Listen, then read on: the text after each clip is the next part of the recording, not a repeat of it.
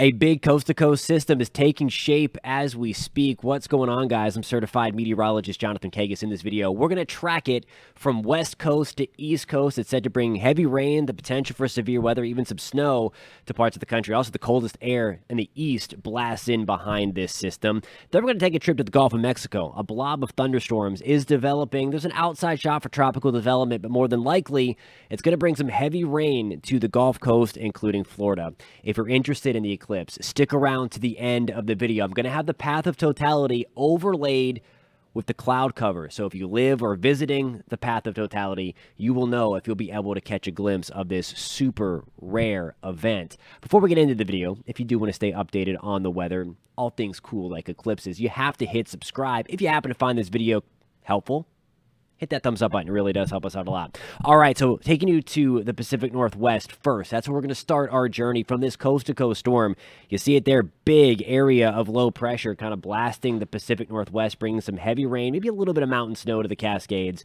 Then this pushes from west to east. So by Friday already, we have a new area of low pressure developing from that upper low, kind of ejecting out of the Rockies. And where we could have some severe weather on Thursday is going to be right in this zone, as the system itself kind of plows right on through the northern plains. We're stopping this at 9 o'clock in the morning on Friday, and you see some very, very heavy rain extending back through parts of the Dakotas, into Minnesota, into southern Minnesota, into northern Iowa. There's the cold front portion of it. So some colder air getting ready to blast into Oklahoma City by Friday morning. We'll take a look at the temperatures in just 1 second. And then it advances further to the east. So there's Saturday at 10 o'clock. The same system that worked its way on the west coast is now towards the Ohio River Valley, pushing through places like Pittsburgh into Cleveland, Erie, Buffalo, with some pretty heavy rain, some gusty winds as well. And then this eventually pushes off the east coast of the United States after impacting places like New York City, Boston, Maine, Saturday night into early Sunday morning before it works its way out towards the Canadian Maritimes.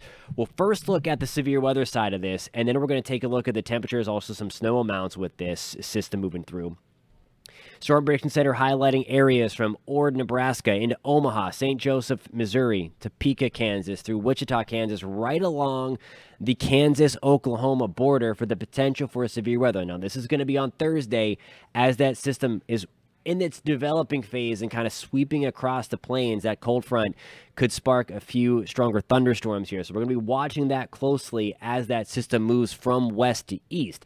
As it's doing so, it's going to be drawing in all that colder air, cold enough for some snow, mainly in the higher elevations, but would not be surprised if we do pick up some lower elevation snow here as well. Casper could get 2 inches of snow. The darker purples where you see it here, most of this is higher elevation stuff through the Rockies, but nonetheless, a nice dump of snow coming through as that system works its way from west to east.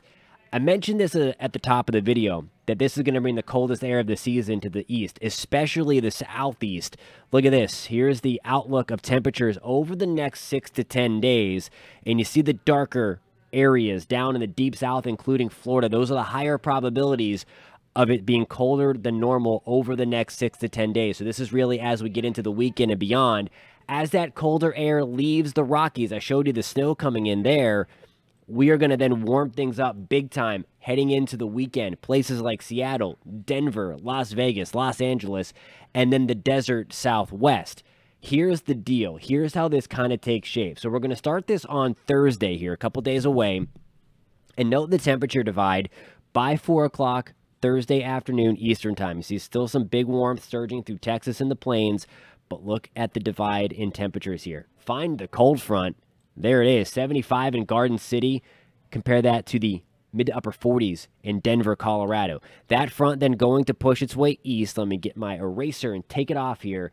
Look at the temperature difference between Oklahoma City and Garden City now as that front continues to push south and east. This front means business. 5 o'clock on Friday, there you go, pushing the lower 90s in San Antonio, almost 90s in Houston as well. By 4 o'clock Central, 5 o'clock Eastern, there is the colder weather. Casper, 37 degrees. Again, this is one of the biggest temperature divides of the season as well.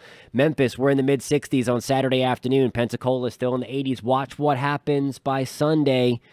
62 in Atlanta, 75 in Orlando. You can see the ridge starting to build here, the dip in the jet stream. coming further south and east, and then so comfortable on Monday. Most of central and north Florida in the low 70s. Some of us may even be staying in the 60s as far south as Florida for highs on Monday. So again, coldest air of the season, coolest air of the season, blast east. All right, on to the tropics and on to this blob that has been developing for the last couple of days. We've been talking about this. It's in the southwest Gulf of Mexico now. We have a lot going on. It's very disorganized, but there is Invest 93L, so the Hurricane Center can run its models on it. I still don't think this is going to develop tropically, and here is one of the reasons why. You see Lydia, it's a hurricane in the Pacific right there. It's going to make landfall in West Mexico on the Pacific side. Here's what's left of Max, a remnant low. It is injecting some extra moisture, though, towards the Bay of Campeche, southwest Gulf of Mexico region. But note how the clouds are kind of leaving Lydia and then being drawn across the northern Gulf of Mexico right on through Florida. That is the subtropical jet stream blowing all the wind over, and it is transporting all of that Pacific moisture over Mexico into the North Gulf of Mexico. As this blob, Invest 93L, lifts north and kind of merges with the frontal system, the same cold front that brought that cooler weather to the deep south over the last couple of days, it's going to get sheared apart. So it's going to kind of merge with this frontal system up near the North Gulf Coast. It's going to make it hard to develop tropically. Still, it's going to bring some pretty decent heavy rain. I do want to show you the computer models on this, though, because it is an area of investigation, so the Hurricane Center runs its specialized models on it, and you see it pretty good consensus of taking the center anyway toward the North Gulf Coast, closer to the panhandle of Florida. So we'll bring some rain. Some of that going to be really, really heavy. It's going to be beneficial for our friends in Louisiana, into Alabama, into Mississippi. We don't need it so much in parts of Florida where we just got blasted with heavy rain last week. But nonetheless, you see where the heaviest rain looks to focus over the next couple of days. This is from Wednesday through Friday through 11 o'clock and right through that corridor from about New Orleans, maybe as far back as southeast of Lake Charles, and into South Carolina, and then a lot of the Florida Peninsula.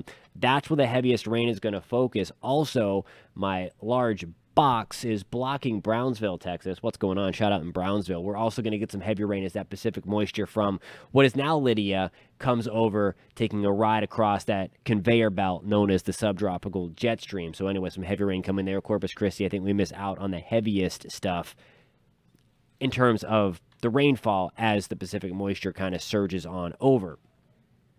On to your main tropical update now, and things are getting a little interesting in the tropics, both right now and a little long range out into the month. We alluded to the long range part in last week and the week before in our previous videos. I'll show you some ensembles deep into the month of October, but first and foremost, the little yellow area here, this is from the Hurricane Center highlighting Invest 93L, our blob, unorganized blob in the Gulf, with a 20% shot of tropical development. They also don't believe, with high probability anyway, that this is going to become anything tropical. And again, we can clearly see here, there's what's left over of that front through central Florida. It's going to merge with that frontal system and then get sheared apart again by the high wind shear from the subtropical jet stream.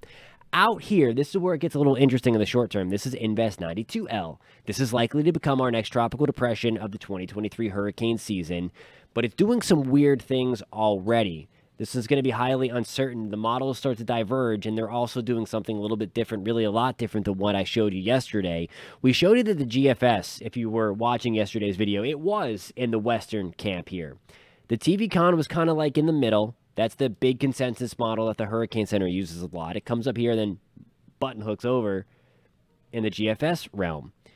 The ensembles of the GFS were out here. Now they're kind of backing further west, and then now the Canadian's the only one that's kind of bending this out. So we're going to watch this one closely.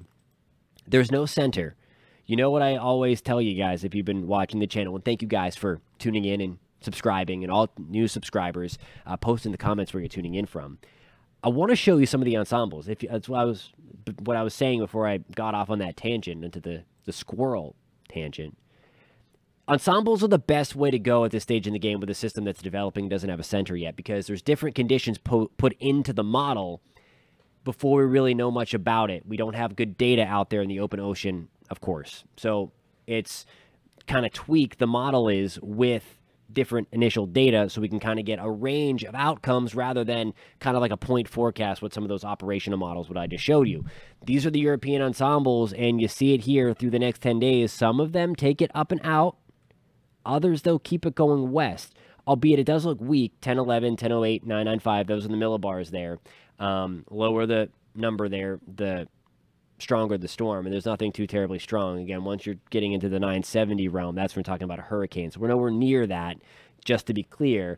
But it does have the potential to come west towards the Caribbean islands. So it's something that we are going to watch and be mindful of. That is super atypical of this year. Once we get into October, we really start to shut down developing systems out here and focus to the Caribbean, which brings me to my next point. Look at this. There's only a few ensembles on board. Look at these L's here. First and foremost, we talked about this last week and the week before, that the Madden-Julian oscillation, a convective complex, circumnavigates the globe and can enhance tropical activity. We talked about that likely having a spike and increase in the Pacific. We got Max and Lydia. Now it's going to be moving towards the Caribbean and Western Gulf. Well, we have that blob developing in the short term. That's a result of that. And now look at this. Some ensembles, this is going to be through October 20th, have a few L's off of Central America. That's exactly where we would look climatologically speaking, so that's a check mark. And that's exactly where we would look weather forcing from that Madden-Julian oscillation look too. So we have climatology coming into play, we have meteorological factors coming into play, and now we have model guidance at least a little bit biting on the fact that we could have some development in the Western Caribbean, closer to Central America, as we round that third week of October, which is what we had said at the beginning of October, just about a week or two ago, that's where we need to be watching. So that's what we'll watch in the short term and long term in the tropics. So just keep that in mind. All right. I promised this at the beginning of the video, and if you're still with me, hit that thumbs up button. The eclipse. The annular solar eclipse, the rare event that is going to take the country by storm on October 14th. You need those special glasses. Make sure you have those. Do not look at this eclipse without them or some kind of other viewing device. If you want to make your own, I'll post a link on how to do so. It has a timeline in that as well. I'm going to show you the timeline right here. Now that we're close enough, I'm going to overlay it with the model forecast for the cloud cover. The white and gray on your screen, not this gray here. Let me get my telestrator out. This gray here is the moon's shadow being cast on the earth.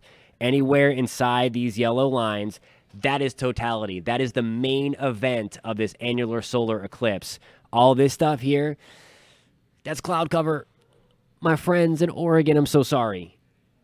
As we've been waiting for this for so long, I think most of us in Oregon are going to be locked in the cloud. So this is 9:15 Pacific time as the eclipse gets underway for places like Florence and in to the coastal area of Oregon.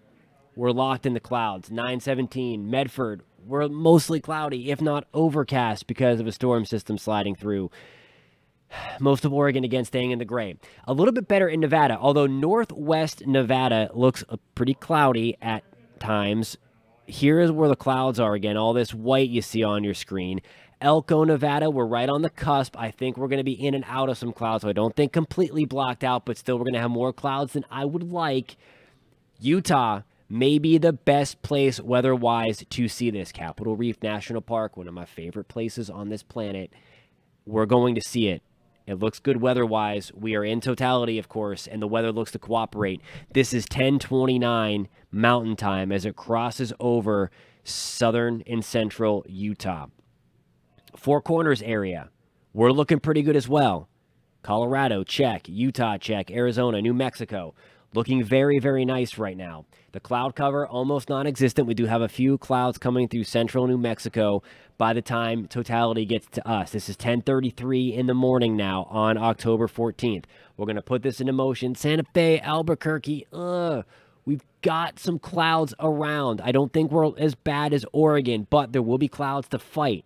I'm not saying you're not going to see this one. This is also a few days in advance. We're recording this on October 10th. For October 14th, so there's going to be some wiggle room here, especially for places like Santa Fe and Albuquerque, where it's not completely locked in like the Pacific Northwest.